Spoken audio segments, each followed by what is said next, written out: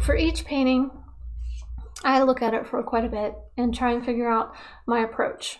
Because right now what we're doing is we're painting alla prima, which basically means all at once. So I need to be very cognizant of how I'm going to lay my paints down. I don't want to necessarily lay down black right away, because then it's going to start pulling in all those black colors into our other colors, and that's going to lose the vibrancy that we're wanting to capture in this painting.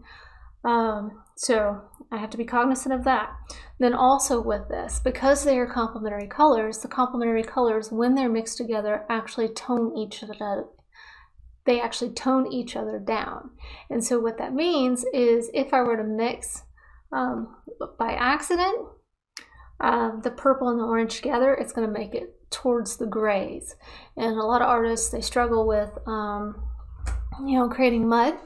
And that's what they call it, is, I've got mud, why did this happen? And it's because you mixed complementary colors.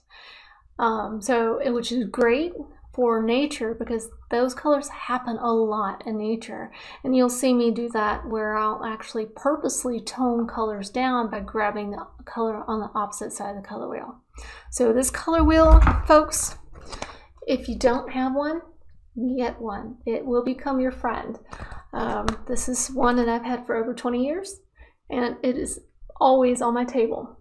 Okay, so it's always a reference, because if I ever get stuck and try and figure out what is it missing, go back to the basics of your color wheel.